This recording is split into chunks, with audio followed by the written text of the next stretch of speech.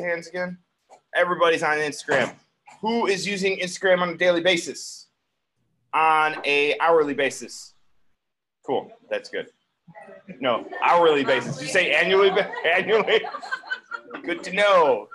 Hopefully it will change your mind and your habits today. Online. All right.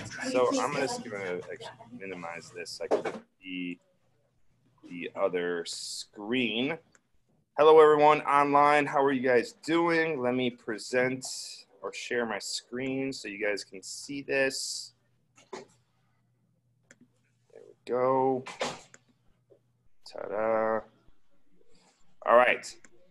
So, like Darren said, my name is Brandon Lewin. I just was informed this morning that expert is not the best term to use. And if you have a question why, you can ask that young gentleman right there with the vest on who's looking around like he doesn't know who I'm talking about.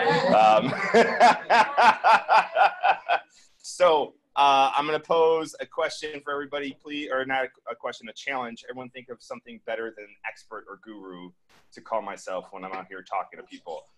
You don't have to think of it right now, but at the end of class, if you think of something, fantastic, appreciate it, extra bonus points for that. All right, so we're going to get started here. Let's see, you guys can kind of see that. I don't know why it's not expanding out. There we go. Okay, so for everyone online, if you have questions, please post them in the question box. For everyone today, if you have questions and you want to ask them, feel free to do that.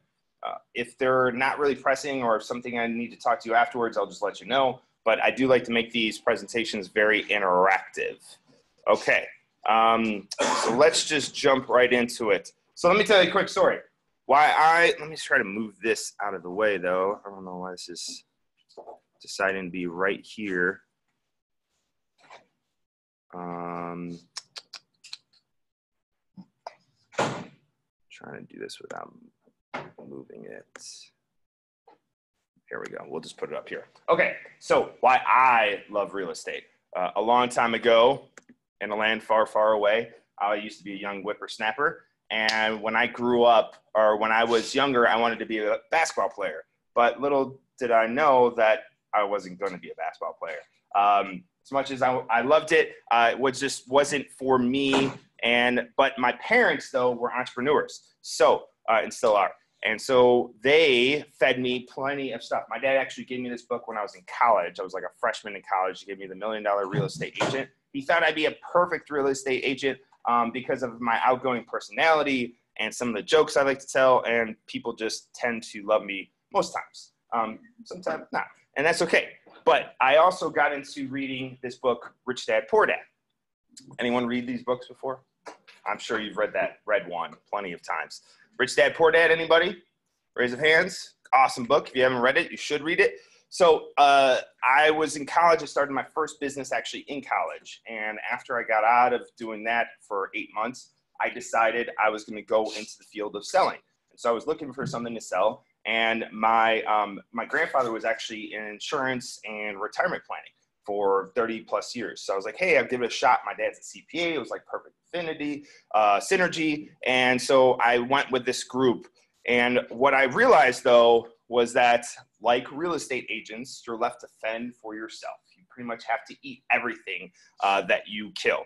And so I tried for 3 years. I've tried everything under the sun when I first started off. I literally had the mentality of getting in there, the first person in there, last person out. But I tried everything from digital signages.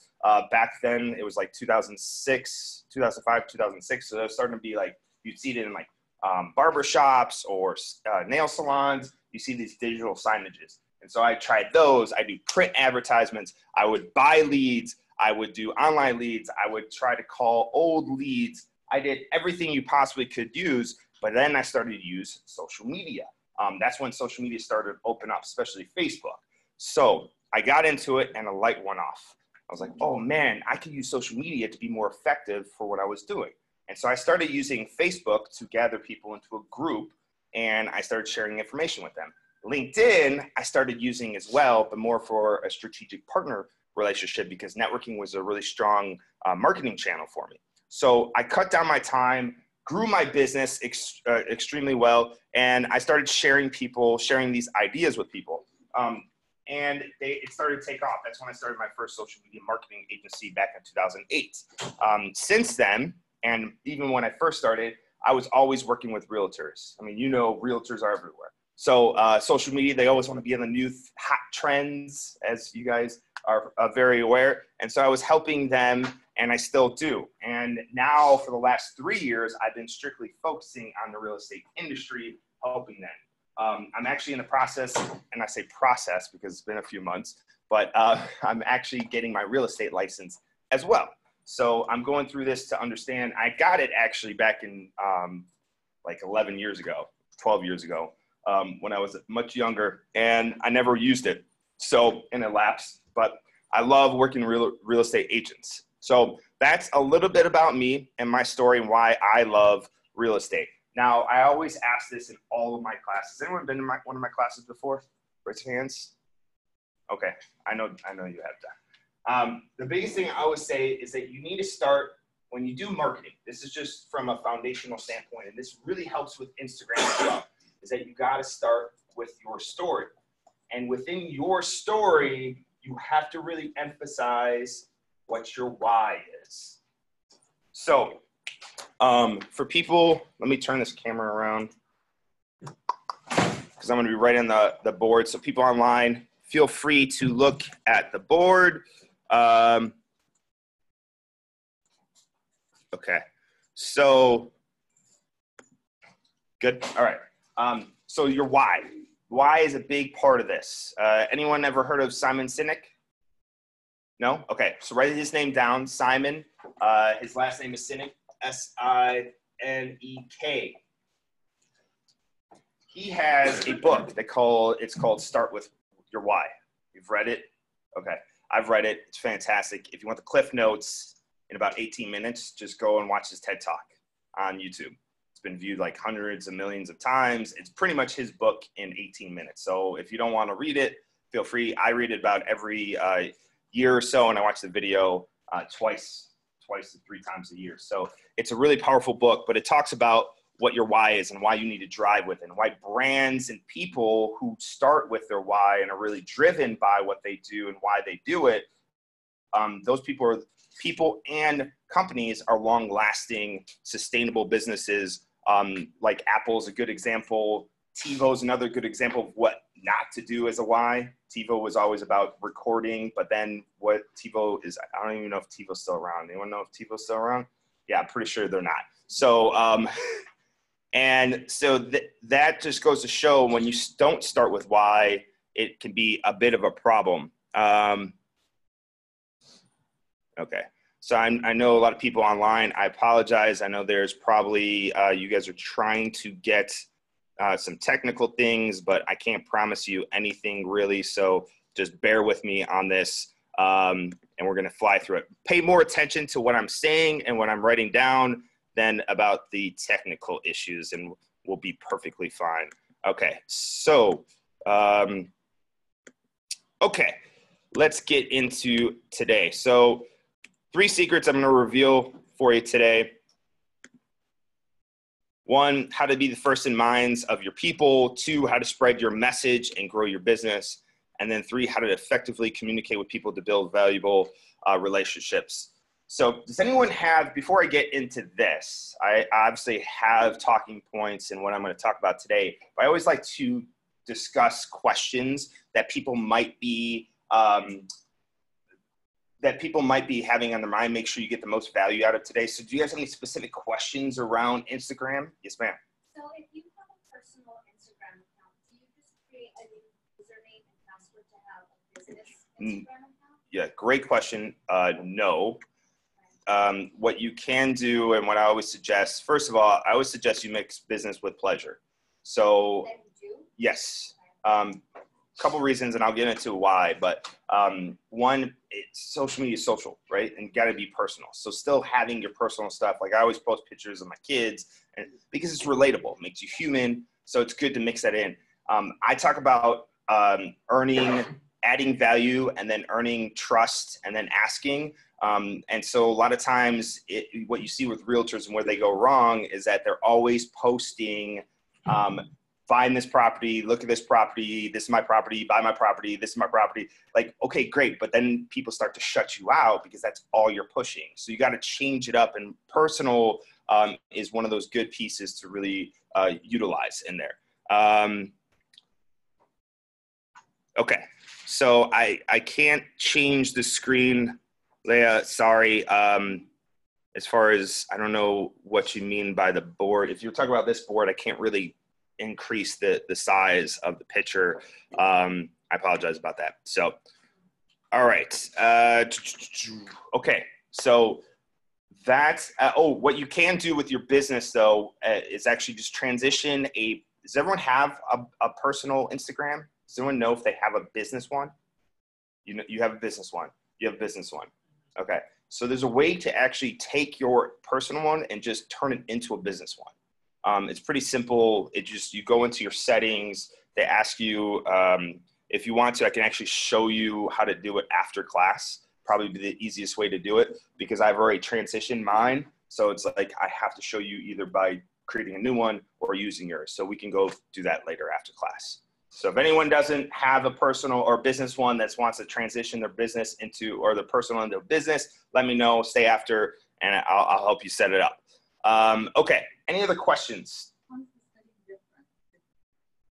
Good question. So two things. One, you get insights, you get analytics to see how many people have like clicked on your post, interacted with your post, how many people have visited your profile, how many people clicked on your like link in your profile. You also get extra settings in your business profile where it says like call or email. So someone on Instagram could go to your profile and just click on message or call, and they can contact you directly without having to jump through a bunch of hoops to get there.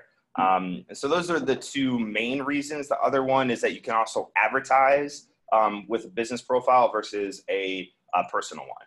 And we don't get into advertising today, but it is a good option to have.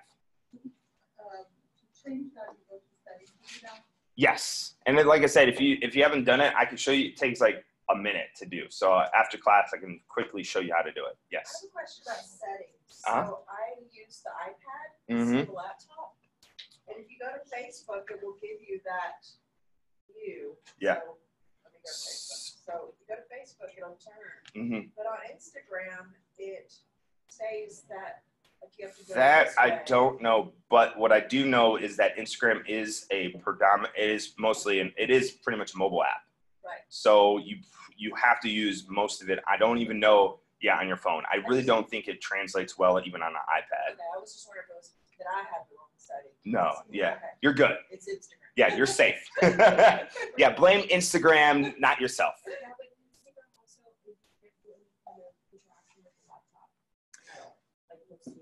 Yeah, no post. Well, what you can do, and I'll show you how you do this later, is that you can use the tool to post on your web browser, on your computer. Yes, ma'am. Once you switch to a business account, if you don't like it, you go back to a personal account? I don't think so. Okay, so once you do it. Yeah, you're stuck.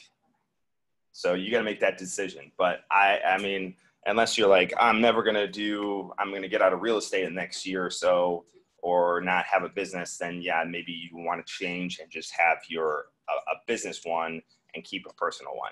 But I always think it's good to have just to transition it. But again, you have to think about like your future and what you plan on doing. So any other questions? All right, cool. So let's start off with some basics. All right.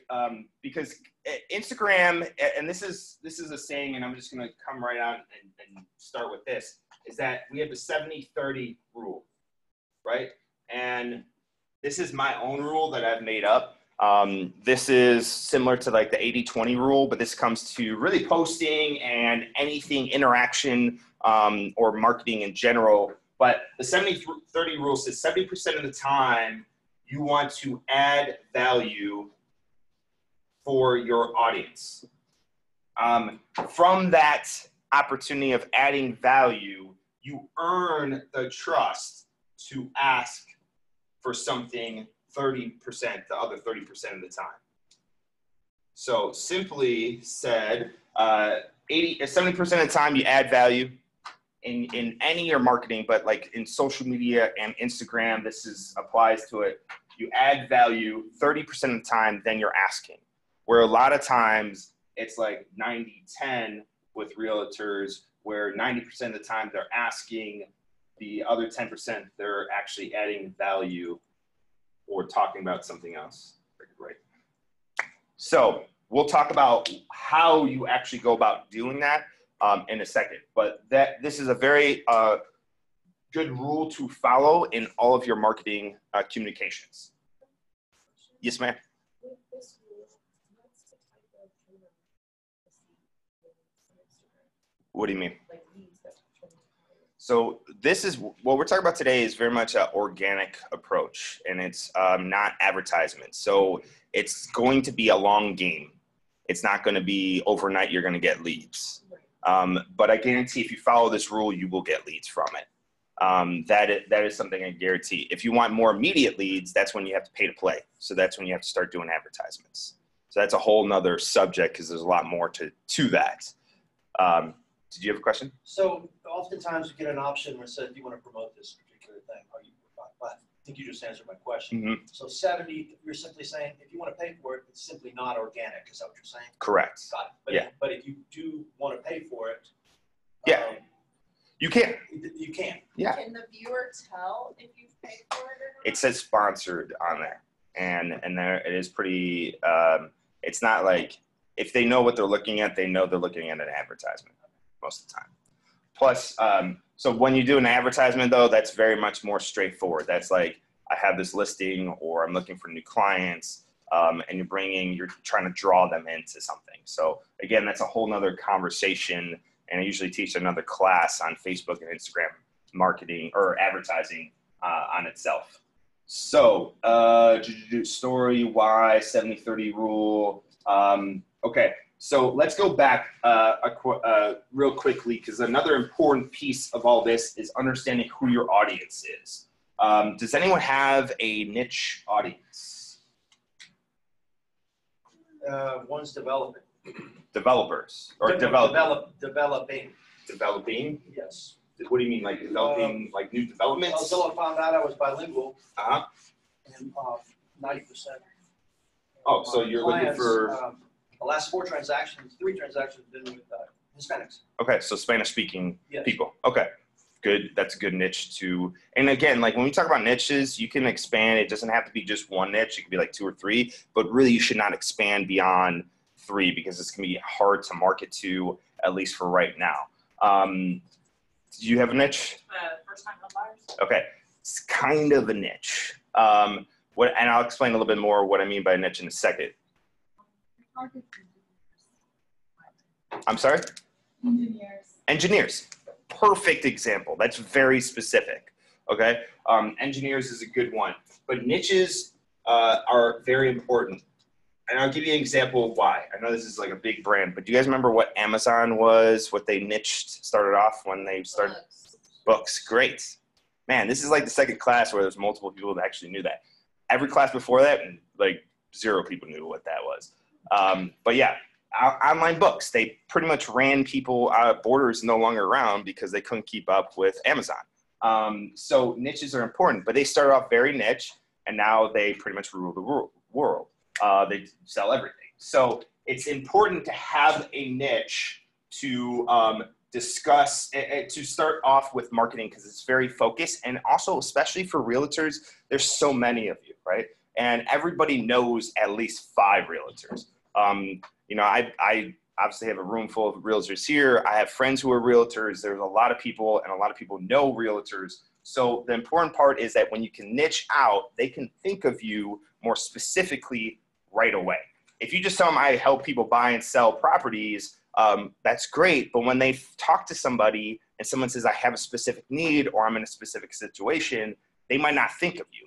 They might think of someone else first. So having a niche really helps to draw that out and to get you across and cut through that noise. So niches, I don't want to spend too much time on this, but a couple things that could be niches is like engineers are a specific one. You could be going after boomers or baby boomers. Okay, boomers. No, that's you guys know what that means? Okay, good. I've had people call me that a couple times. I'm like, I'm not that old. No offense if anyone is that wise, though. I just want to backtrack and take my foot out of my mouth for a second. So boomers, but then they also go after millennials. And the reason why, and this was a great example, is because he was targeting boomers who were looking to sell and downsize, but those people actually happen to still have adult kids living at home, millennials. So they would help them sell the property, find another smaller property, and then help sell their millennial children their first home or condo or whatever it was. So it was actually a sub niche of it that worked great. Culture or ethnicity is a great way to really hone down on your niche as well.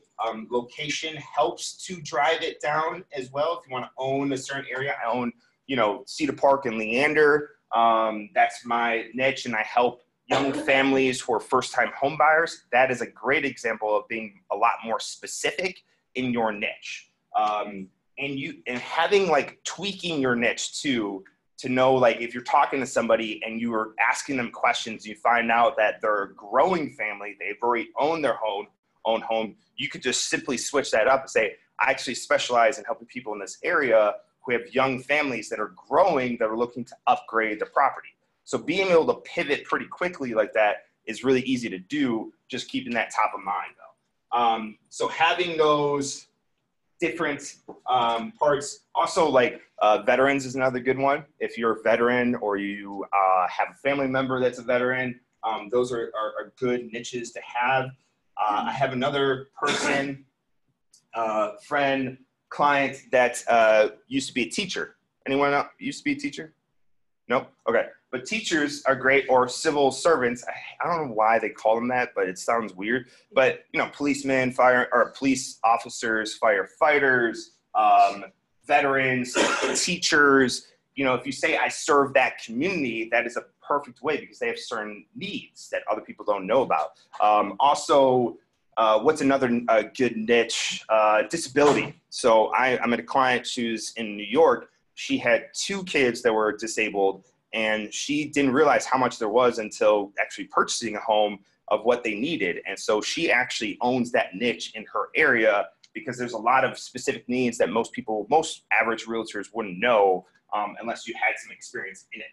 So think about some niches and really identify that. That will help you tremendously with your marketing. And what it will really help with is that 70% of adding value, because you want to add value to someone's life. And when I talk, I'm going to jump into the different categories of how you can actually add value to people through content on social media and Instagram.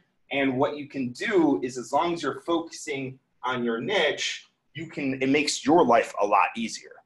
Okay. So if you're focusing on young families, right, or first-time home buyers, you can create a bunch of content directly towards those people instead of having to create content for first-time home buyers and sellers and, all these different avenues that you can really go down. So I just want to make sure. Looks like there might be some questions here. Okay, so someone says UT leasing.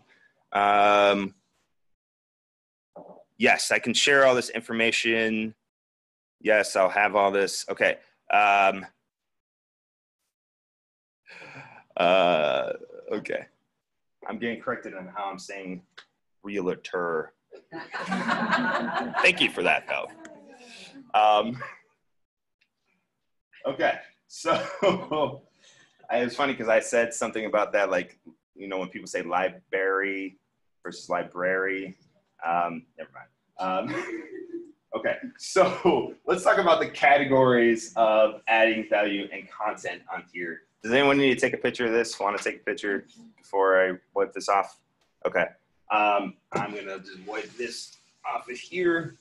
So when it comes down to content and to creating, a couple things you want to do, especially from an adding value standpoint. I call this the 6 categories. I know I didn't spell that right. Categories of content, 6 content categories. And so what you can do, first one is your story, okay? I always say you want to share your story, and you want to share it on a consistent basis. With Instagram, there's a couple different ways you can do it. Obviously, you guys ever heard of like TBH, Throwback Thursday? It's a great opportunity to start telling your story. You take a picture, TBT, sorry. What was that? What did I say? TBH? Ugh. All right, my mind's working not as quick as I like it to. But TBT, Throwback Thursdays. Okay, so you can use that as an opportunity to pull up an old picture and post it on Instagram and then tell it a little bit about your story. And you can do that a lot. Like, obviously, there's a Thursday every week. So you can do that quite a bit and share that.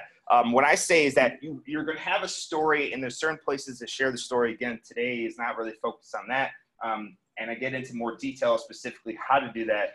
But when you create your story, understand there's stories within your stories. Okay, so just because you have a story developed that maybe you talk to people about and share, or you have it on your website or internet or on other places on the internet, there's still stories within your stories that you can create micro pieces of content on your social media, specifically on Instagram. So make sure you are sharing your story. Number 2, we are going to share your philosophies. So philosophies being, what do you believe in? What you don't believe in. There's a lot of things that other real estate agents, I'm going to change the word up on everybody because I know they're going to judge me on my way of how I say realtor. So philosophies, you know, every agent has different philosophies. Obviously, there's a code of ethics. You all have to go by the laws and what what they say in Fair Housing Act and all those different codes that you have. But there are philosophies that you can share. You know, maybe what's your philosophy on buying a new home? Who should be buying a new home? Who should be looking at different ways? Maybe you should wait to buy a new home because you're in a certain situation. What are those philosophies that you believe in that you want to share with others? Number 3 is success stories. So you can do this in a couple different ways. Anyone comfortable with videos? Okay, I know you are. Anyone else comfortable with videos? How many hands? Like, okay, higher. Hold on real quick. I want to see higher. Okay, so in the room, we have about 6 people out of, I'm going to take a guess, like 20, 25 people, okay? Everyone needs to get comfortable with videos. I don't care what your excuse is, throw it out the window. Being in the video or yes, doing video? both. Person. Yeah. Well, you don't have to. I mean, you could always like show a video of a property and you just kind of talk behind it, and that's a good option. But what I'm talking about specifically is you being in the video talking. That is something, the reason why you want to do that is, one, images only go so far, right? And there's only so much you can say in the caption. You're not sure if everyone's going to read it. If you have a lot to say, it's going to take a while. A video, you can get a lot across in a short period of time. What is it about that period of time? What do you suggest? So on Instagram specifically, because today is about Instagram, the video on the post itself is only 60 seconds long. But the nice thing with the video is you can pause and stop. So if you want to make a point and then you stop and you want to walk across, like say you're in a house and you want to walk across to another part of the house, you can then start to record it again. So there's some options of how you actually create the video, but you do have only 60 seconds. There is, anyone heard of IGTV? Okay, yeah, so it's Instagram TV. Basically, it's its own app, but it connects with Instagram itself. You can create videos, I believe, up to like 12 minutes on there. So, but the only thing is that you have to pre-record it. You can't just record it in the app. So you have to record it on your phone, and then you upload it to IGTV, and then it will automatically create a preview that goes onto your Instagram post. So then when you look, people can watch it, and you probably have seen this if you follow other people that use video, but they have a little icon on the bottom that says continue to watch. It'll go for that 60 seconds. Then when it stops, it'll say continue to watch. It'll click, and then it'll go over to the IGTV, and you'll get the full video. So it's another option of creating a longer video. So IGTV Yes. is its own app. Is its own app. We should download that. Correct. That's free? It's free. It's just another extension of Instagram is really what it comes down to. You asked the question, though, and I do want to answer it. You did ask, the gentleman in the front row asked how long a video should be. And I always say, throw out thinking about how long it should be. Just focus on getting the value across in whatever that message is for that video. So if it takes 30 seconds it is. If it takes 3 minutes, then it's 3 minutes. If it takes 3 hours, then you better figure out what you need to do to cut that down, because that's really too long. But so I would say, but I have videos that are on like YouTube that are 30 minutes, 60 minutes. I have these recordings that we have here that I go on my YouTube page. So if you guys want to follow me, little plug, follow me on YouTube. You can watch some of these videos. You can also watch this recording when I get up there in a couple days. But these are hour long, you know, sometimes hour and a half. And I actually, the longer videos that I have, the more views I have. I have some videos that have 20,000 plus views on them. And the reason they are is because they're very focused on a specific topic that people are looking for. So, but it takes a while to explain. It's kind of like a how-to video. So when you have value like that or message and content to get across, it's okay to go longer. So don't get too focused on the time, just focus more on what you need to say to get that message across. Yes. So one of the Instagram, one of the criticisms that people make is you have to be visually attractive when you on the whole screen. So whether it's pink or purple or whatever your theme is. So how do you, my problem is right now, I'm trying to, for instance, if it's red, I'm taking a video, how am I going to be able to, I mean, yeah, you take a shot of a picture, that be the same harmony when they're looking at it, to be visually attractive. So I'm sorry, what were you trying to say? So in Instagram, one of the, my daughter is 13 years old.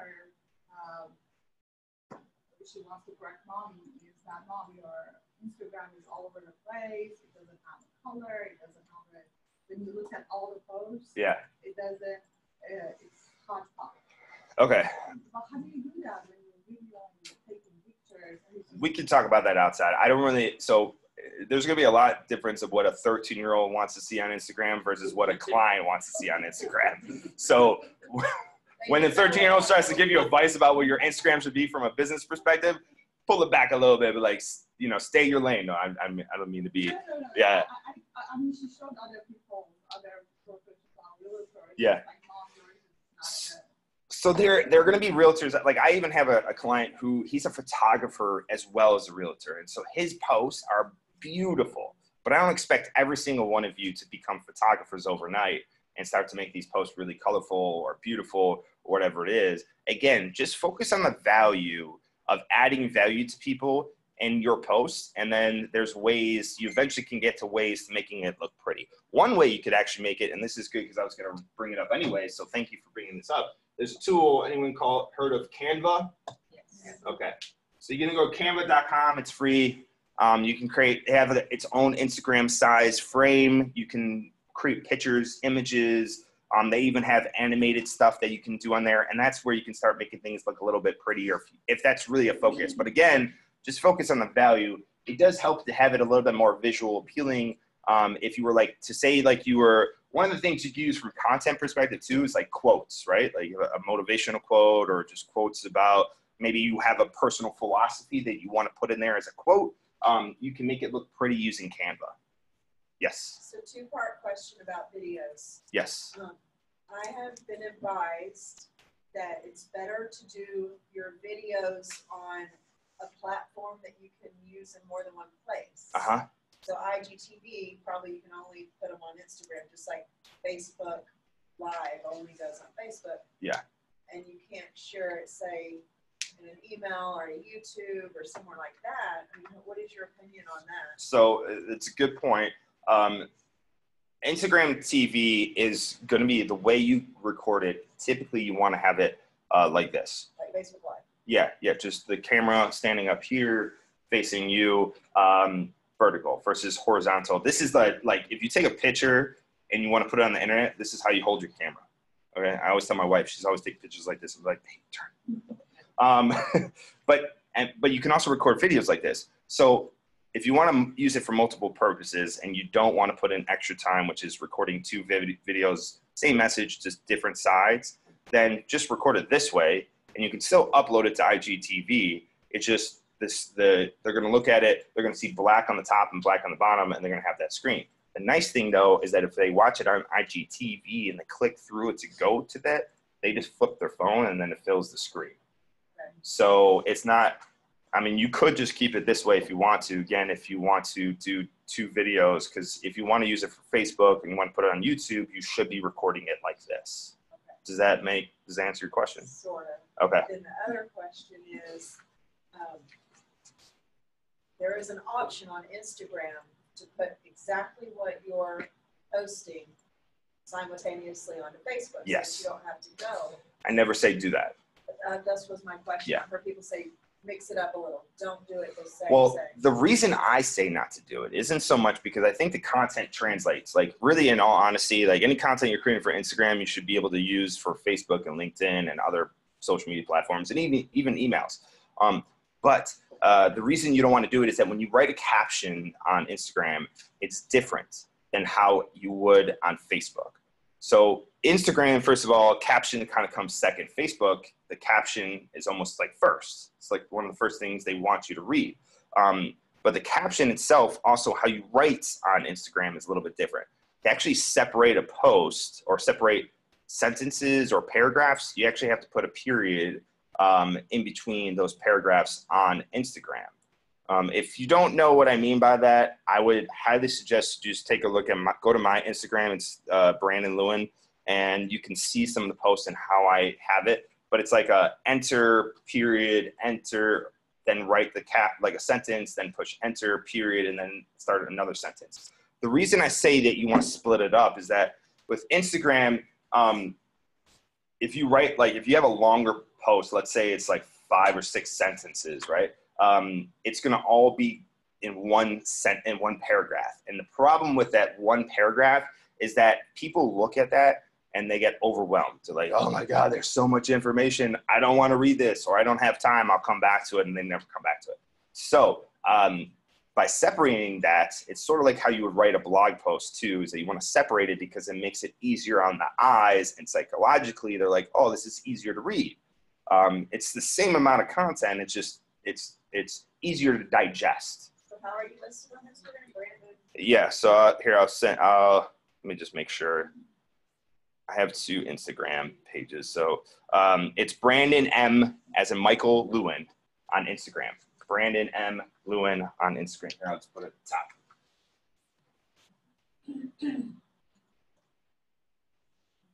Brandon, and got it. Okay. And M Lewin. And you can follow me on there.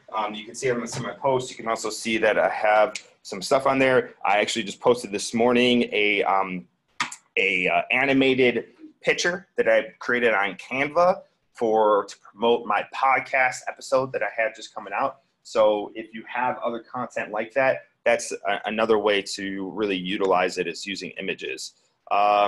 Yes. Why on your Instagram posts, I get the dot or period in between the paragraphs. So how can you put all of those periods in a row?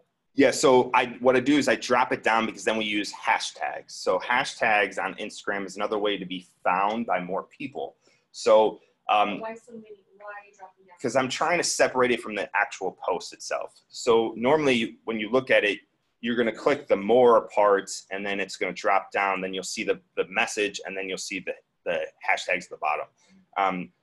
I don't think people really want to see all the hashtags at the top, and that's why I do it. Versus putting it in a comment. Yeah, because comments, then people are like, they go to look at the comments, and they're like, why did you put in the comments? So it's just, from a design perspective, I like to do that better. So as long as you put a period, it will automatically post. Period, and then directly enter, and then it'll drop down. Yeah. I've never seen that before. How did you figure that out? Watching other people do it. Really? Yeah. Okay, so I guess I'm watching. Yeah. Yeah, I mean, I follow people on Instagram, and, people that are, are doing this stuff. And then, so I started to notice a trend, and people were doing this. I was like, oh, and then I started to figure out myself. So yeah. Okay, so with that said, let's get back to the categories real quickly. So your story, philosophies, success stories. So success stories you can actually use, you can either have like an image. Obviously, you can share a story about someone that you helped. That is fantastic. Obviously, you have to be careful in what you say, but you also don't have to have their names included. If they give you permission, fantastic. If they don't, you could just use it as a general example of maybe how you help them. I had one client, she met this mom, and she had a younger daughter, and they were looking to buy a house in a specific neighborhood because it was blocks away from the grandmother, and they wanted to live by there. And so she actually went around the neighborhood knocking on doors to find a home in that neighborhood to buy, to sell or to buy for her client. And finally, after like months, they found somebody, and it was a house that was actually what is it called? It was in legal transition from an estate, and here's probate. That was the word I was looking for. So it was in probate, and so they had to like deal with that whole situation. But after months of delegations and everything with probate court, they got the home, and it was fantastic. And it's like a really cool story, like going around knocking on doors, putting in the work, and they found a place for this.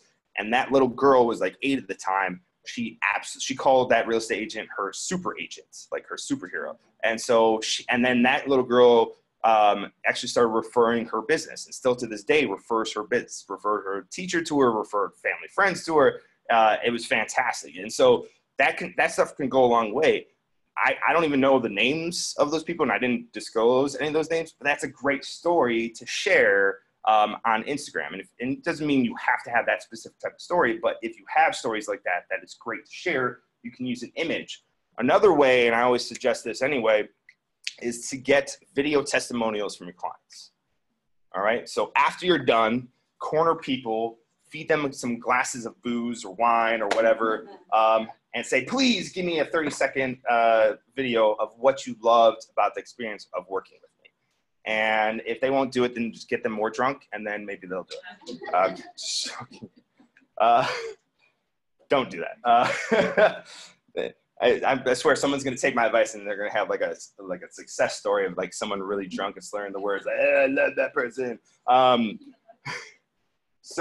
But success stories are really powerful. Videos are even more powerful because then you get to see a name or a face to that actual testimonial. Like anyone could write a testimonial, anyone can make up a story about a testimonial, but having a person telling that and putting a face to that situation is really powerful. So try to get as many success stories, and it might take a little time to be able to figure out how you can actually persuade people to do it.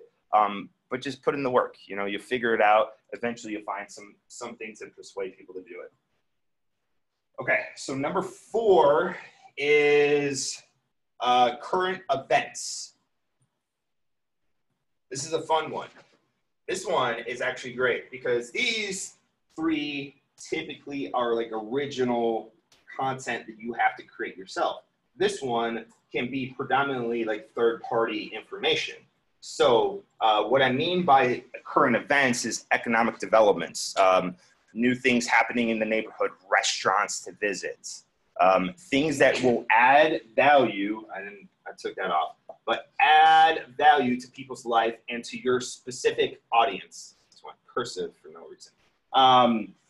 So add value. This is the name of the game, and this can really do a lot by providing this information. The community impact always have information about specific neighborhoods and things that are going up. Stewart Title actually does a really good job. They share a lot of information about new things that are going up. So you can just steal information from there. Instagram, how you can do this is that although Instagram is image focused, there's a couple ways you can actually share current events. You can either just like screen capture the picture itself in the article and share that and then put your 2 cents in there and then say, this was the resource, go to this place to read more on it. Or you could record a video giving your 2 cents of why people want to know about this. Another thing to piggyback off of this, is everyone here, who's a KW agent?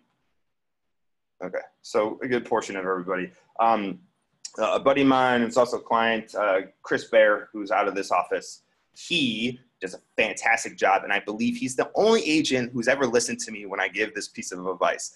And this is something I think all of you should be doing, because this will add a tremendous amount of content, but it's the weekly roundup, okay? Weekly roundup. Once a week on a Friday or a Thursday, you pull together some information to share with people. He did one a couple weeks ago. I watch all of them, by the way. But he does some things like weekly roundup. A couple weeks ago, he did, Christmas trees, where to recycle Christmas trees. And so he gave 5 different locations or 4 different locations of where you could do that. Simple 1-minute video. He was able to put it on Facebook, and you can also put it on Instagram. I don't think he actually puts it on Instagram, which if Chris is here and if he's not here, he should know that. I know he's not here, but maybe he's online, but I don't think he is. But I'll tell him he needs to put it on Instagram as well. And those are great pieces of content just to put up there as a weekly roundup. He also did one on things to do for the weekend. So because he focuses on family, it's a lot of family-oriented stuff. So things like, I forgot, there was a couple things. And I remember I got information from him. So I was like, oh, man, this is cool. I'm going to take my kids to go see this. Or I was like, man, we're not going to be able to make it, but this sounds awesome. My kids will love this. And so this is information that, again, will provide a tremendous amount of value to your audience. So doing a weekly roundup using current events and using third-party sources. Education is number 5. So this can be third-party information if you have resources that you could pull educational material that's good for your audience, or you could just use your own and create your own education material. And you can, again, do like a picture and then a post, or you could do a post and then you create a blog post, or you create a video. I would suggest doing videos if you can for something like this, especially if it's going to be original. Another great way of creating content for educational purposes and not having to create it yourself is leverage your strategic partners. So mortgage lenders, insurance agents, home inspectors, appraisers, title companies. You can grab all the painters, depending on who you're going after. There's going to be like, if you're sellers, painters and handy people. Those are great people because they can tell you how to like quick little fixes to get your house ready for sale in springtime. But if you're like more on the buyer side, then having lenders, maybe even like credit repair people talking about stuff like that, that could be really helpful. If you get just think about it. If you get 5 strategic partners, which I believe every agent in this room can find 5 strategic partners and ask them to produce 1 piece of content every month, you'll have 5 pieces of content right there. And the beauty of this content is that you can repurpose and use it over and over again. It doesn't have to be just posted once. You can post it multiple times using it. So education is a big one, and leveraging your strategic partners is big as well. And the last one is personal. So personal is things like family, could also be things that you do, maybe charitable events or boards that you sit on, or activities that you do, or hobbies. Anyone have a hobby in here? What's your hobby? So I work with rodeo. Awesome. Yes. So Rodeo Austin is coming in March, and the proceeds benefit scholarships to kids. Okay. So, For everyone online, the young lady in the back with the beautiful shirt said that she helps kids with rodeo, right? Is that correct? All right. And Rodeo Austin is coming up, so make sure and all the proceeds go to Rodeo Austin. So they go to youth across Texas. Okay, so all the proceeds go to the youth on Texas. Sorry, I just repeating so everyone else, all 20 people around here can hear it as well. Go ahead. I'm sorry. What? So that's your hobby, or that's your charitable event? It's Both. Okay, so you love doing it. All right, perfect. Anyone else have? I know you like making drinks and cooking, right? And you're good at it. So these are things. These are cool things though. Like the rodeo stuff. There's probably plenty of pictures and videos you could come up with. I remember there was another woman in my class who was in an Instagram class a few months ago, and she was like, I don't know what to talk about. I was like, well, tell me a little bit more about yourself. She's like, I'm on this charitable, she's on this board, I do this, I do that. I love gardening, I ski. I was like, holy crap. I'm like, you are one of the most interesting people that I've talked to in quite a while. I'm like, just post all that stuff on there. And you have quite a bit of content with the rodeo that you could post on there. And that's personal, and that can go a long way too, especially when it's charitable. People love that stuff. And so that's really helpful, and you can connect. I mean, all this stuff, the personal side especially, is that people find a commonality. One, it makes you human. Two, they find a commonality. Three, it builds up trust. So this is all stuff that you want to put out there, and that's really helpful. Making drinks, you know, people who doesn't like to drink. So, and especially if you can teach them a really awesome drink to make that's pretty easy to do. I remember, what was the one that you did for the holiday? It was like a chocolate martini or no, birthday cake. Yeah, like I still think about that, obviously. And I told my wife, but then I was like, and she was like, ooh, that sounds amazing. And she probably would share with all her friends, but I don't know how to make it. And I forgot when you told me. So making a video like that would be fantastic, because then you can share and people would love that. And then they would comment. Another thing that is not kind of personal, I guess you could put it underneath there, is memes. All right. Everyone like memes for the most part? They're funny. They're funny, or they hit home in some way. I manage some clients' social media, and one of them is actually a bar on 6th Street. And 90% of what I post on there for their social media posts are memes. And I guess the most interaction, I think 1,000 people that have reached. And that was because we had over 50 shares from that post specifically, because once people see a meme, they want to share it, they want to talk about it, they want to comment on it. So it helps to be really interactive. One second, let me just finish my thought on this. So using a meme or something like personal will help to get people interactive, and they'll like it. Instagram has now fallen under the same category as Facebook, where there's an algorithm to what people see. So the more they like, comment, or share, which they don't really share a whole lot on Instagram, but the more they do that, the more they're going to see your posts. So when you add in personal stuff or memes that people are liking and commenting, then when you go to add more business related stuff, they're going to see that a lot more often. So that's why mixing in this stuff is really good and helps in really the long run. Yes. Good question. So what I personally do is actually, I have a friend who just posts memes all the time on Facebook.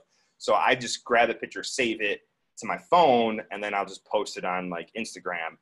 You can follow pages on Instagram, or you can follow pages on Facebook. Facebook's a little bit easier to follow pages to get content, just because you can actually you can go on Facebook and save an image, where on Instagram you're not able to do that. You can repost it with another app. That's a whole nother piece that you need to add to it. So what I say is just follow pages that are, meme focused. You can search on Facebook and put in like funny memes, or just put in memes, and they'll pull up a bunch of information, and then you can just save it and share that. Yes. So about sharing on Instagram, they have that little icon that looks like a paper airplane. Mm-hmm. And when you push it, that's how you share, right? Yeah, so that's to share directly to people. Okay. To one person. To one person or group, or you can actually share it to a bunch of people, and you just have to click their names and share it to everybody. But if you want to share an actual post, there's an app. There's multiple apps, but one's called Repost, and then you just copy the link, and then it reposts it for you. I use Pneumatic to make memes. I'm sorry? I use Pneumatic. Yes, that's okay. Mematic, yeah. So there are actual apps to create your own memes if you want to. Yes.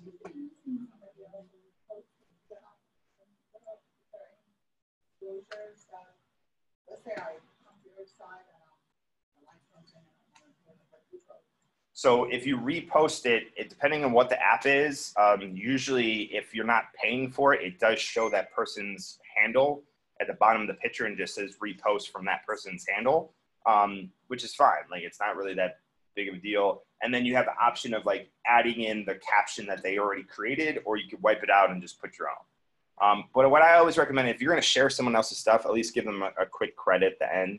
Be originally posted by blank by Brandon Lewin in your caption on your post. So there's that. Okay. Okay. So someone asked a good question. I like this, Caroline, online. She asked, if you put your posts in your story, it will disappear after 24 hours? Question mark. Correct. So you have stories. Everyone know what stories are? They're very similar. Facebook has stories. Basically what they did is they stole it from Snapchat. They were like, Facebook actually tried to buy Snapchat. Snapchat said no. And then Facebook was like, cool, I'm just going to create my own Snapchat. So that's what they did. And, and Instagram has stories. What I like about stories is that posts live there, but posts also get bogged down by all the noise that is also on Instagram. So it's good to put that on there. But stories, you see at the top of your screen. So you see up here people's stories. And actually, if you click on someone's story, it just goes through, and then they have ads, and then there's more. But then it just keeps going through the stories automatically. So you can actually get caught down a rabbit hole of people's stories, but it's pretty effective. Oh, here's my kids doing dances that my wife posted. But so you can, and then what you can do is you can actually share stories. So like I could go right now and do, here, let's do something. All right, ready everybody? We're gonna go across the room. Just wave to the camera, ready? Boom. All right, so we created a post that I'm gonna put on here, on my story, bam, put a post on there. It does disappear in 24 hours though. It's chronological, so it goes by the time that you put it in there, and it's literally supposed to be like a story. A lot of people post more often, and I do suggest that's a good place to post information. It's really easy to post videos to it. A lot of times I will post almost the same video that I posted on Instagram, as long as it's not too long. If it's like that 10-minute long video, you're not gonna be able to get all of it on your story. Yes. So that's when, like, if you post certain things on your page, you can create like a highlight. So like categories, this is a great one. So if you have if you start producing a lot of educational material, you could have a highlight on your Instagram of just educational material. If you have, let's say you have a bunch of listings available, you could put a story on there, or on a highlight of just listings on there. So let me jump into, so don't add to post. No, you should add to post. You should mix it up. So you should, okay. So let me talk about this posting wise. From original post, just posting on Instagram, you should post 2 times, ready for this, a day. Oh, I know, it's so rough. Oh my God, I gotta think of stuff. But guess what? You have all this stuff right here that I just gave you to be able to post 2 times a day. And a lot of times when you're pulling third-party content, you can do it. What I suggest is that you start creating content and then get a bunch of content ready and then start doing 2 times a day. And you can also use a tool called Buffer. It has a free version, which allows you to have 3 social media accounts on there, Instagram being one of them.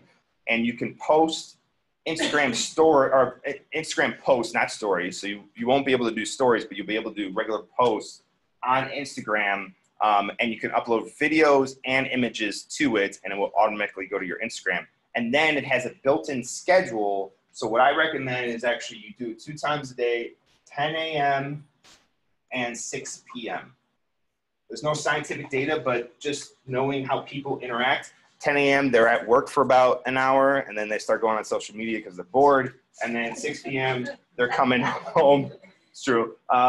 6 p.m. they come home, or they're on their way home, and they shouldn't be looking at Instagram, but they're in their car looking at Instagram. So those are the time frames, and you can get those times set up in Buffer that when you start posting, it automatically goes into a queue. And if you pay for a free version of it, you only get 10 posts. But if you do 2 times a day, you'd be able to cover 5 days worth of content. And then you go back in there and schedule another 5 days. Or you could pay $10 a day and post as many as you want. Or $10 a month, I'm sorry. Yeah. Is more than two detrimental or No. instead of you? No. So that's a great question. So actually, I say the more you can post, the better. I found that if you post 4 to 6 times a day, you can actually really grow an organic following pretty quickly. So more is better, but you have to be able to sustain it. That's the only thing. So usually starting off at 2 times a day is great. That's pretty easily handle. People can handle that more so than saying 4 times a day. But if you want to, yeah, post more. Yes, ma'am. Yes. Okay. Love that question. I was actually going to get into that.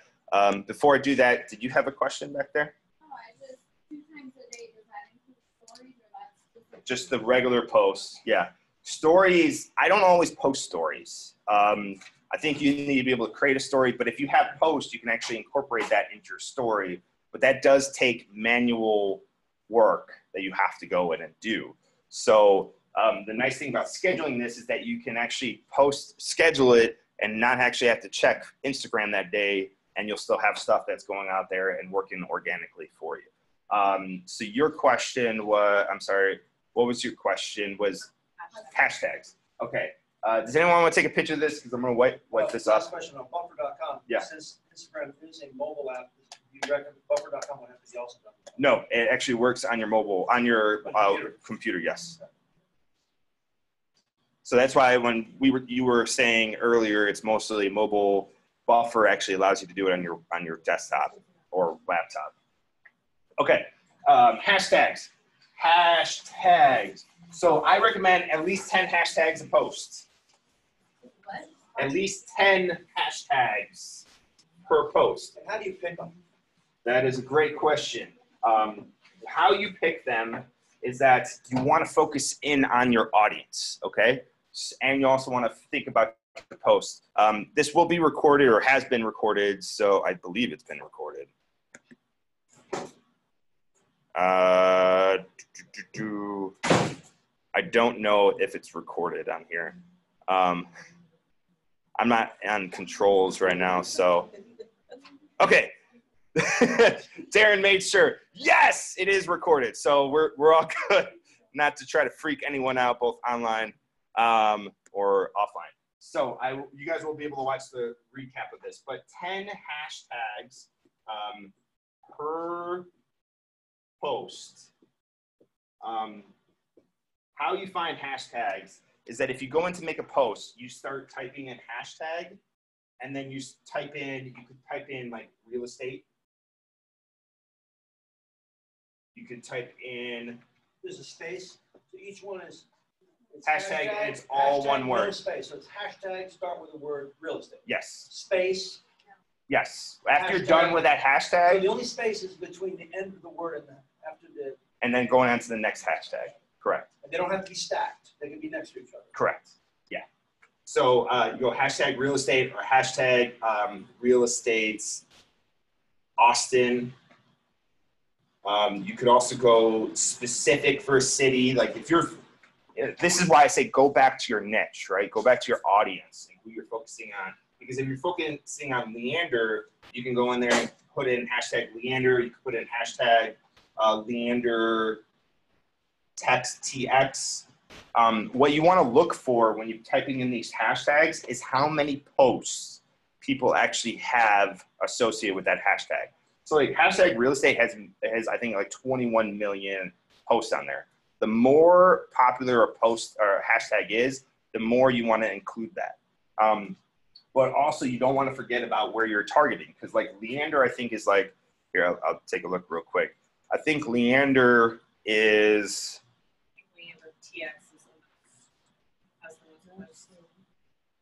So you can go into your search bar on your web, you can go in your search bar at the bottom and on Instagram and just go up there and put in hashtag Leander, and you'll see Leander has 91.5 posts, 1,000 posts. Leander, Texas, Leander or TX has 32.8 thousand posts. So both of them are relatively large for a local area, when you type in like Round Rock, you can see Round Rock's like 115,000 posts. So use those. And then a lot of times when you have these 10 hashtags, you will have a lot of these hashtags you'll just use over and over and over again.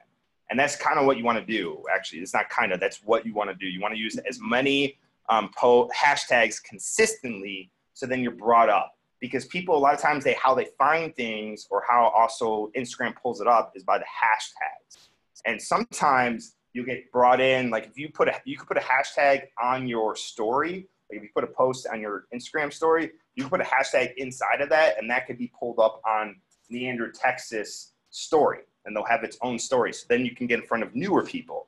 But including these are important. So look for location. You can also use like topics too. Like if you're talking about something specifically, like a hobby, like rodeo, you can put in hashtag rodeo and see what that comes up and use that. That'd be a good one. Yeah. So whenever you're doing the Instagram post and you have your post prepared and it asks you to tag people and then it has add location. You can put where you are. You can put location in there if you want. Should you put different locations? Is that also spreading your word to different locations? So it doesn't. So people aren't going to find you necessarily by location. They might, because they can search by location. But if it's a popular location, then they might find you. So that's not a bad idea. But I actually don't put location on there that often. It's not helpful at all. Not really. The hashtag. Yeah, unless you want people to find you, like where you are currently. Stalk you. The hashtag is the I'm one. sorry. The hashtag is the one that brings those groups of people, right? Yes. Okay. Yeah. Hashtags is where you're going to get most organic followers from. I grew a page on Instagram organically to about 800 followers by just doing it organically. There is a tool that you can purchase that will actually help you to do this automatically called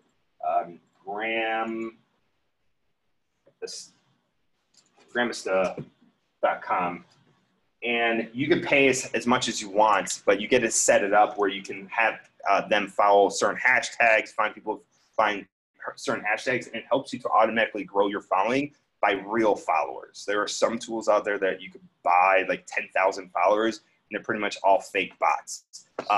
So it makes you look like you have a lot of followers, but it's not really engaging in any way. This is good if you want to do it. It doesn't always work and doesn't really work that well. I always say try just to focus on the organic side of growing because you're kind of forcing people to follow you. The bots are doing some tricks to get people to follow you, and that doesn't always translate to business. I always say that you'd rather have 100 followers that are actually going to engage and talk to you than 10,000 that have nothing to do with you or don't know or don't want to know you really. So if you have 87 or 150 followers and then that particular post you got 6, say you got 6 likes, how much did you beat yourself up on likes? Don't. That's where people start to seriously, this is where mental health issues come into play because people are so worried about likes and how much. Don't worry about that. Worry about putting out good content, and then what you can do is gauge maybe at the end of the week, this post did better than this post. And from an analytical standpoint, then you say, I need to do more of that post because it got more likes. But that doesn't always mean it's just because of the content. It could also be the situation, right? It could be like maybe a hashtag or maybe more people were on there. Like the weather sometimes plays a part in it too. Like seriously, from an advertising standpoint, I see more leads come through when it's crappy outside than when it's nice because people are on their phone or they're on social media and they're doing stuff. So now, can I please play the devil's advocate here? Absolutely. Okay, being of age where I have one foot in the grave, the other one on a banana peel, I am wondering, that was a good saying. Is the end game, and I'm having a very tough time believing it, so is the end game for them to say, thank God I'm following that guy on Instagram because he buys and sells ranches. You're saying that somebody somewhere, are they going to reach out to me through the Instagram? Like, would you get a text and say, hey, I've been interested in buying some land? Yeah. Really? Yeah. They can either. Has that happened to anybody in here? I closed 3 loans last year. 1, 2. Okay, good. Wow. I'm just curious. Yeah. I just want to know, how it. I know it's devil's advocate, and I know being of a different generation than people who grew up with social media, it's harder. Generational wise, it's harder to fathom like whether this actually works or not. Well, I'm not stupid enough to ignore it. Yeah, but that's good. I think, I may, I told you I was in a banana field. Anybody that calls me after this crap, I may die right then and there. I hope not. Are you freaking kidding me? Yeah. You're going to hear a thump, and that could be bad for all of us. Absolutely. That would be. Yes. So we talked about the niche.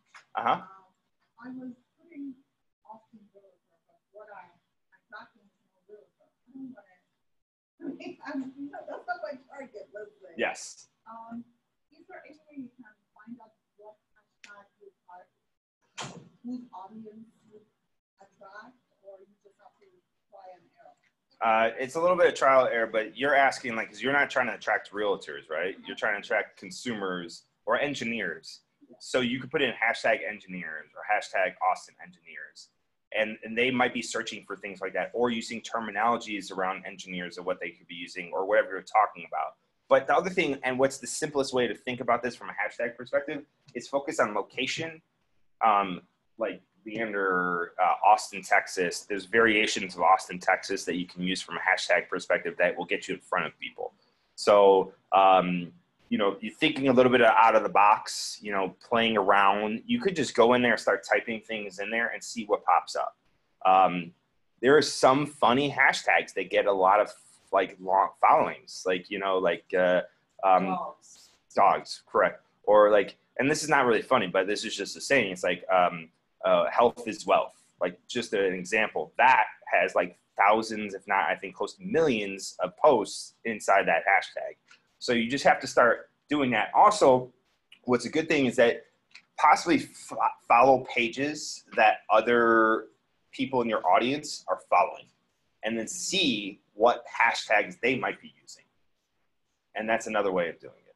That was one of my questions. When I go in there, it'll tell me how many posts they have. Uh-huh.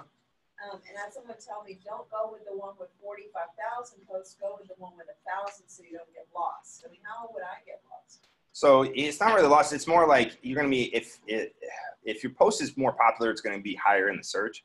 Also, if it's more recent, it's going to be higher in the search. So although there's a lot, you are going to get lost, but you're going to get lost in general on Instagram anyhow.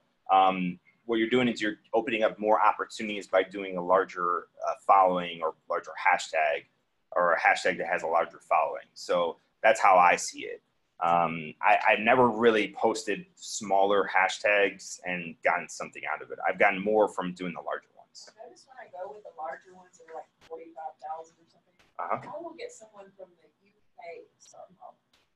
Yeah, it's international. Yeah. That's also one of the reasons why I say 10 a.m. and 6 p.m. Because if you go beyond the 6 p.m., sometimes even if you go into 8 p.m. and later, you'll start to draw people in from Australia or New Zealand, because that's when they're waking up. So yeah, that's why you gotta be careful also with your posting. Is there any way from Facebook? So let's say I have about 1,000 friends on Facebook, but I only have 250 Instagram. How can I get the Facebook? So you can promote your Instagram to people on Facebook. The biggest thing is that people have preferences of where they're spending time on social media. Some people have just Facebook and don't have Instagram. Some people prefer Instagram over Facebook. Some people don't have Facebook at all. Younger generations don't have Facebook at all. TikTok, Instagram, Snapchat. That's pretty much where they're spending most of their time. So cross-promoting them is good. That doesn't always mean that people are going to translate over there. You could also use email. I always say email is a great platform to communicate with people. You can get a lot more open percentage, but if you want people there, you want people to go to your Instagram, then have them go there. You can promote it with your email. I also suggest is that actually any social media, whether it's Instagram or Facebook or LinkedIn, you want to be able to take them from the social media platform and at least get their email information to be able to put them on an email list, because email lists you own. Instagram, Facebook, you don't own that. So Facebook this happened multiple times where people have woken up and that algorithm has changed. So all the time that people have put in to build up their pages, now they're getting pushed down even further unless you're paying for advertisements. you own your email list. You can use your email list, and you have a much higher percentage of open and what people will view with an email list than you would with a social media post. So just keep that in mind. I know that's a little bit beyond the question that you asked, but I hope that helps. And the last thing I also noticed that, like, okay, I put sky and then I put dog and then I put house. And then my numbers goes up and down. The person who likes dogs doesn't like the sky. The person doesn't like the sky. I mean, it's just crazy. Yeah, you can't really control that. Like I said, is looking at analytics that'll help you kind of understand what your audience likes more of, but that's about all you can do. Did you have a question?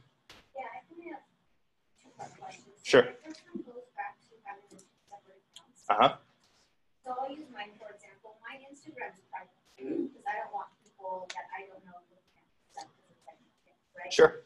So if I were to convert it into the business account, I would obviously have to take it off of private, right? Correct. So if okay, so then if I were to open up a separate account, can you somehow link your friends so that you don't start from scratch with no followers? No. You have to start from scratch. Okay.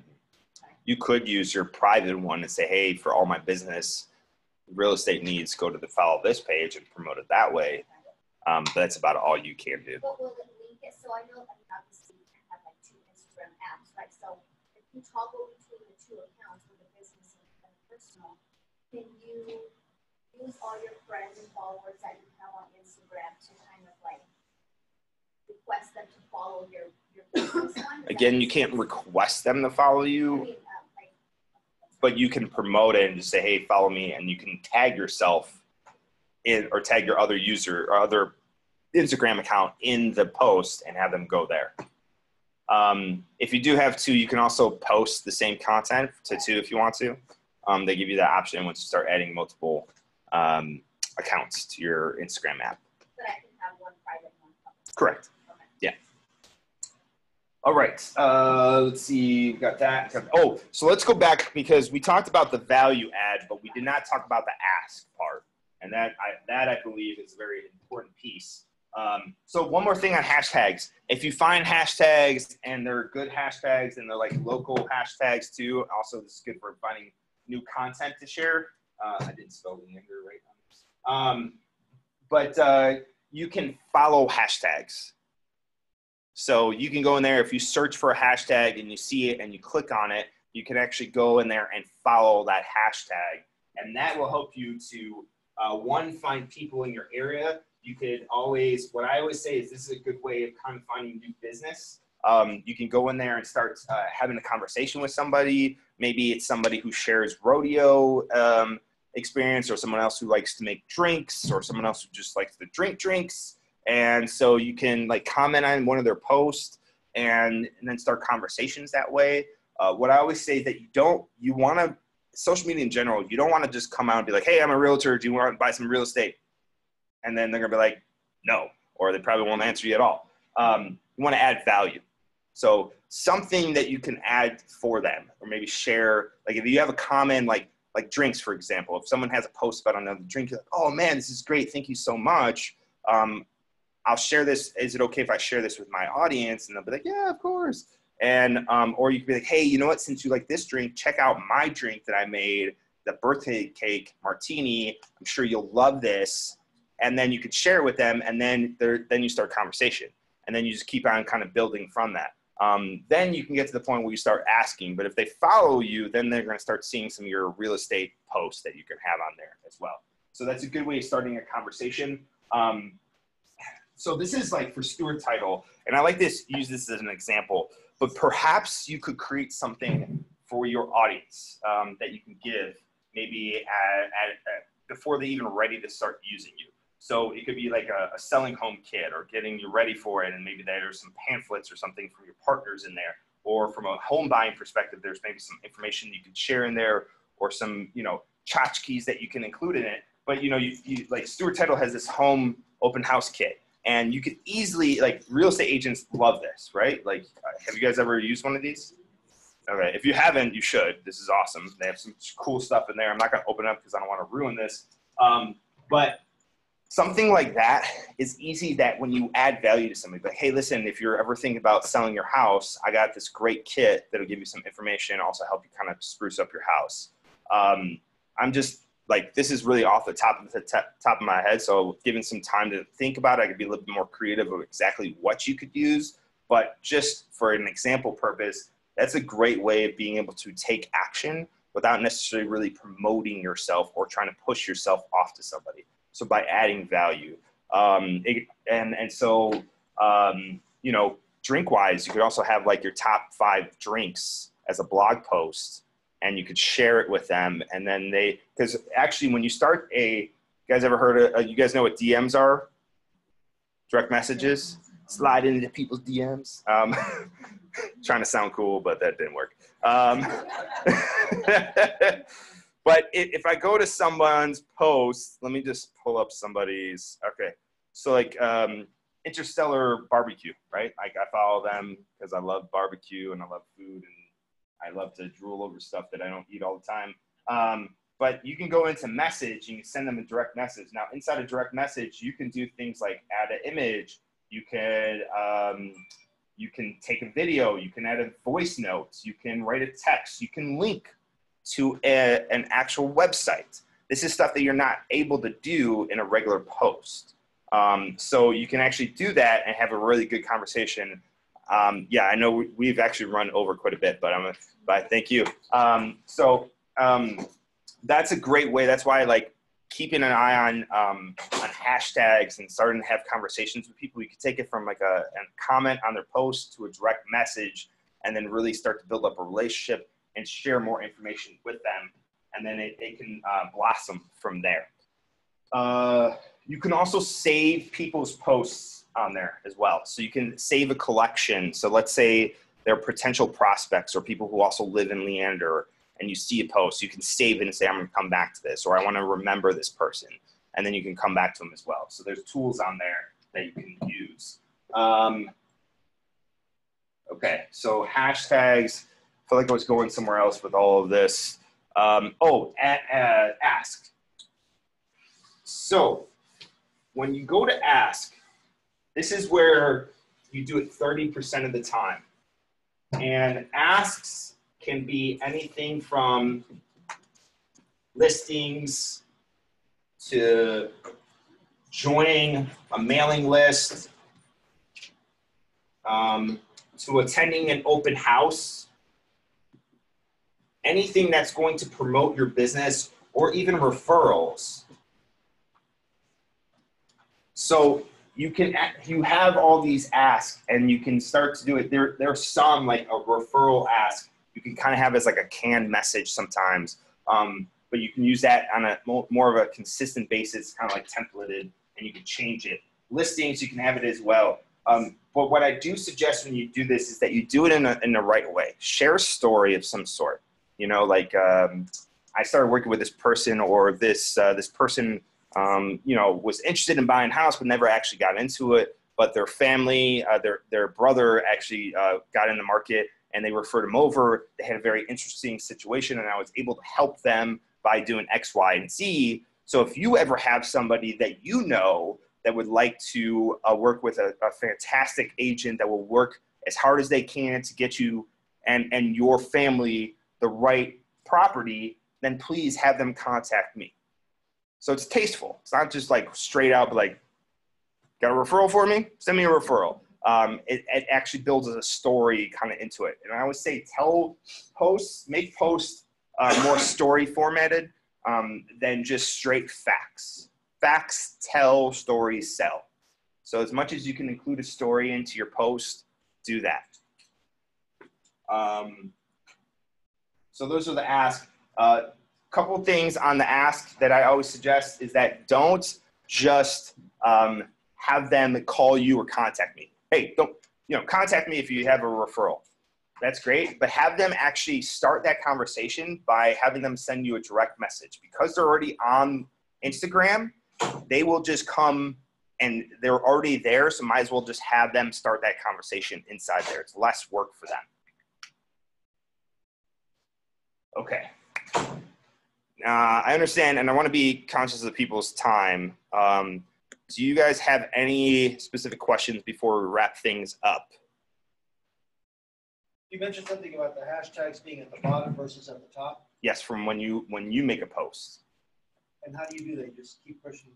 Yeah, so follow me on Instagram, and then you can look at my post and you can see how I structure it. And then what I do is I put periods that kind of like separate. Yeah. Any other questions online, offline? No? Great.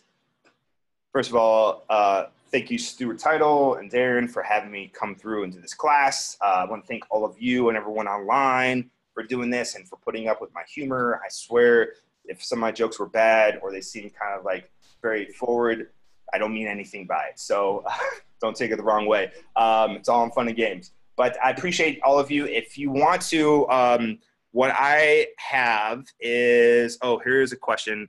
How can I tell the difference between a post and a story? So I know there's Tanya. So the main thing is that a post is in your actual feed. So when you go to your Instagram post, you'll see a post like this, and it'll just be a regular post where the story is on the top of your Instagram. So that's really the difference between a story and a post. Are you saying to do both? Yes, if you can, Be do the both. same. They can be the same, yes. Another question. Yes. I started doing this and I don't know if it's right or wrong. I'd like to know if it's starting somehow. Sure. So you know how you can go to your previous posts and you have all of them there, Uh-huh. and then you can share them to your story, that post. You can. So what I've been doing is I'll have, let's just say I have open house Uh-huh. as a post. Yes. So I'll wait like 10 days where that open house post kind of goes stale, Uh-huh. and I make it my story to kind of refresh. Perfect. Is that a good That is great thing. You could also do is share, put your post up, share it on your story, say, go check out my new post, Okay. and do that as well to promote it. But you can always reuse your posts 'Cause that's as stories. time. Yeah. That's great. Good job. High five. All right. So I kind of plugged this earlier, but I have a podcast called The Brandon Loomis Show. Go on there. I talk all about real estate marketing. I have some guests that come on there that are agents who have done really good. And also I just share tips. Like I did last week, I did a Stuart Title LinkedIn presentation. So right after I was inspired, so I did a post real quick, talk about LinkedIn for realtors and how you can use it. It's obviously audio, so there's only so much you can get from it, but it helps. And I do have some on there on Instagram. If I don't, I'm going to look through, if I don't already have an Instagram one, I'll do another one. I probably will just do another one anyway. But you can subscribe anywhere on the podcast and check that out. What else? Oh, if you guys want more information about how I might be able to help you, if you have more questions, this is my contact information. You can follow me on Instagram. I highly recommend it. You can also follow me on Facebook. I put very similar stuff on there as well. My email's on there. You can call or text me.